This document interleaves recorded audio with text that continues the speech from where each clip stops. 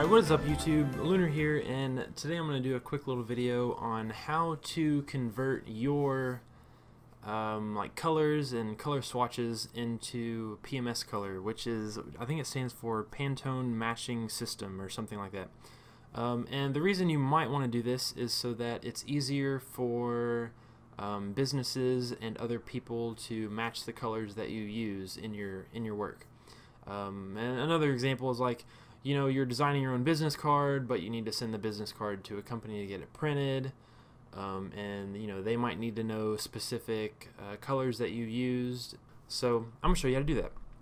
And I'm sure you've noticed in my videos that I like to have these swatches here. I know some people don't have any. I'm not exactly sure how they get rid of them, but I like to have these for like base colors. You know, like I want to create a navy, well I would just do this and then like make it a little bit darker. But anyway, getting off topic, I'm going to make some squares for my swatches, and I think I will do a navy kind of color scheme. And I'm going to come over here and select all these colors first.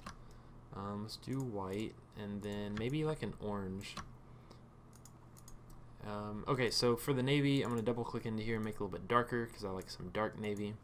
And then for this blue, maybe make it a little bit darker, maybe something like this. Maybe a little bit lighter,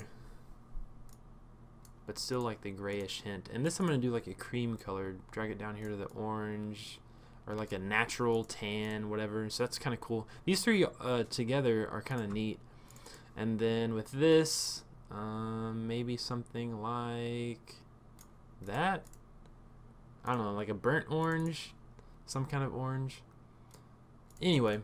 And you know, there's a lot of websites that you can go online and grab like maybe some color schemes that you like if you don't want to create your own color schemes. But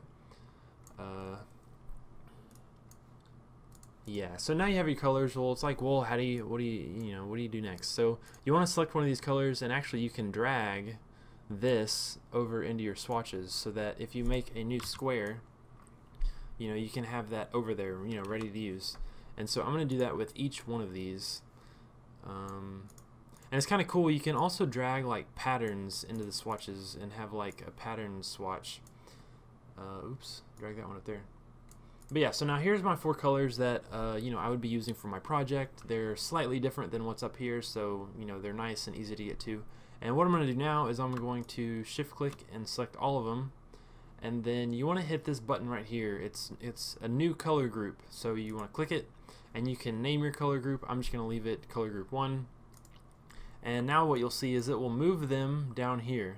Once you have your new color group, you want to select this little wheel, edit color group. And then once you're here, you want to select this little box, you know, whatever. And then go to color books, and then Pantone solid coded. And then you'll see that it changes this to where you can actually see lines inside. And then you want to hit OK. And I'm going to hit yes. And so now you'll see that each one of these little swatches has a little dot. That's what you want.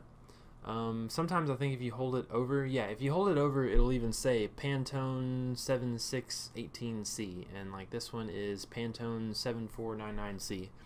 So the C means that it's coded. If you were to make an uncoded swatch, it would be a U.